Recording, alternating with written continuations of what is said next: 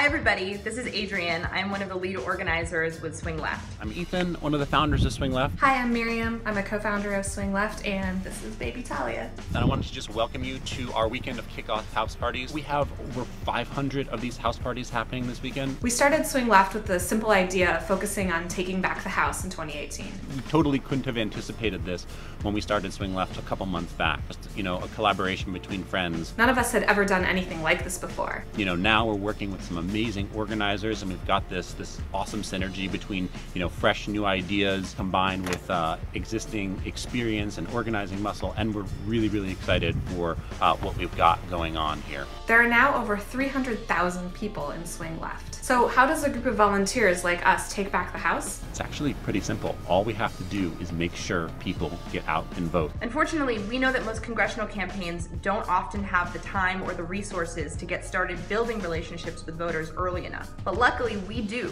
And that's why we're going to spend the next 20 months registering people to vote, recruiting more volunteers, and then going out there when it gets close to the election and making sure they actually get out there and vote. And if we do that, if we're successful at this, we can win. This thing is totally doable. What we're asking of all of you is after your house parties to commit to going to your swing district at least once a month. Get out there every month or so, get to your local swing district, knock on doors, register people to vote. And have meaningful conversations with those who desperately need to hear from us. Our partners at Knock Every Door will give you all the resources that you need to get started. But if knocking on doors really isn't your thing, we'll help you find some places with high foot traffic.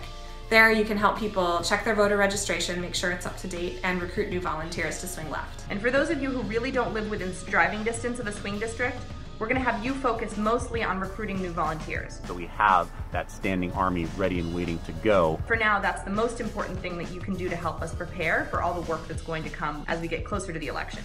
Now, I know that many of you have never done anything like this before, so I'm here to share a little secret from my years of organizing an election. It's that everything boils down to relationships. The relationships that you are building tonight at your house parties will be the foundation for a powerful, distributed grassroots organization, one that we're going to need to win. One final thing it'd be great if people could do, take photos from these parties and share them on Twitter, on Facebook. Post them on social media with the hashtag SwingLeft, and we'll repost or retweet from our accounts. So people can kind of see that all this energy that's out there in the grassroots to really affect change. So remember, winning is pretty simple. What it really comes down to is investing our time and energy into these critical races, even though we can't vote in them. Something that's never been done before. So let's go out there and let's get started doing the really hard but meaningful work of organizing, so we don't just take back the house in 2018, we transform the electorate for the future.